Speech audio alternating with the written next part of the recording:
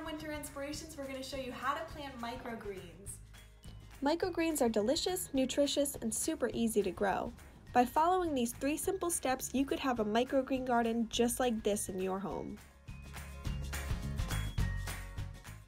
Step 1. Take a planter box and fill it with organic potting mix, shaking it every so often to ensure it's distributed properly. However, do not pack it down with your hands.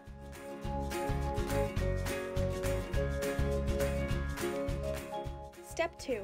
Take your seeds and drop them generously throughout the planter. Lightly cover the seeds with potting mix using your finger. Be careful not to smother them, as this will discourage them from sprouting. Step 3. Time to water your seeds.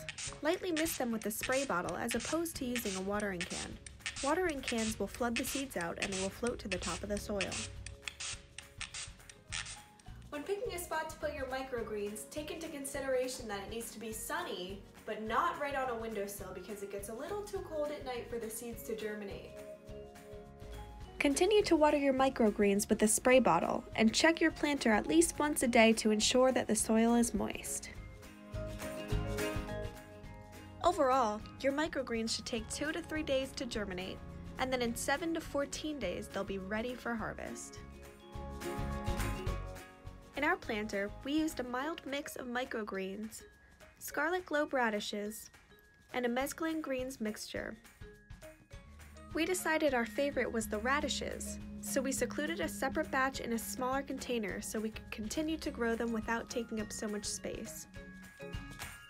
Most varieties of microgreens tend to be rich in potassium, iron, zinc, magnesium, and copper. They are a great source of antioxidants. Microgreens are often used as components in fine restaurants. However, they're so easy to grow and packed with nutrients, you should consider growing them. Thanks for watching. Visit chnursery.com or our Facebook page for more videos.